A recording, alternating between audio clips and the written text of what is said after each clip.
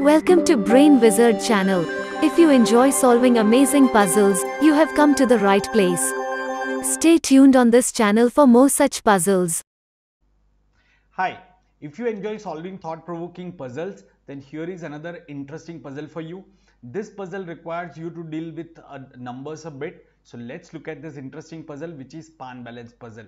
In fact, I'm also releasing another video on the pan balance puzzle, so do check that. So the situation is something like this. A trader wants to measure all the weights, that is integer value, that is from 1 kg to 221 kg, using a common balance where weights can be kept on either side of the pans. Wherever you want, you can keep the weights. I mean, you can also keep on the both sides.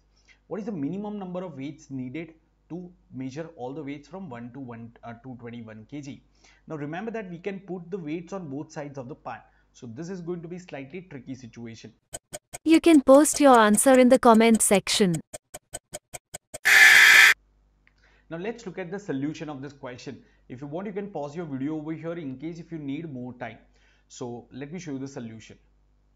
First, we'll take a weight of 1 kg, so which will obviously be required.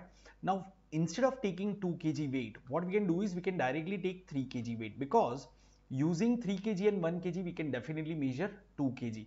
We can put 3 kg on left pan and we can put 1 kg on the right pan, and we can put some commodity over here, so that commodity will be of 2 kg weight. So yes, by using 1 kg and 3 kg, we can measure even 2 kg. So now what we can do is we can observe some pattern. So the pattern will be something like this. First we have taken 1 kg, then you are making double and you are adding plus 1 to that, so it will come out to be 3 kg.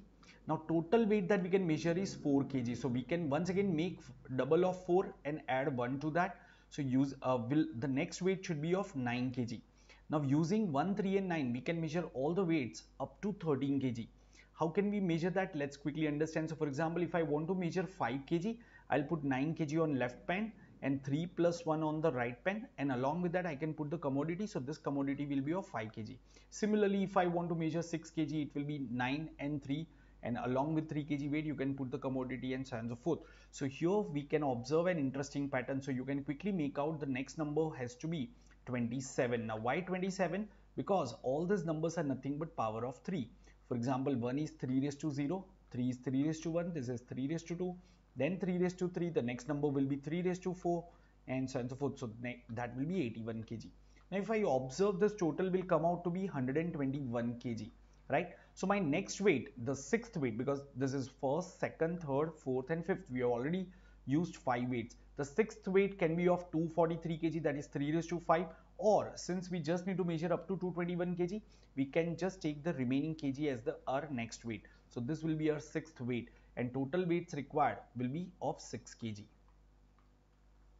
So I really hope you have understood this. Please hit the like button if you enjoyed the video. Also, share it with your friends and don't forget to subscribe to the channel for more interesting puzzle updates.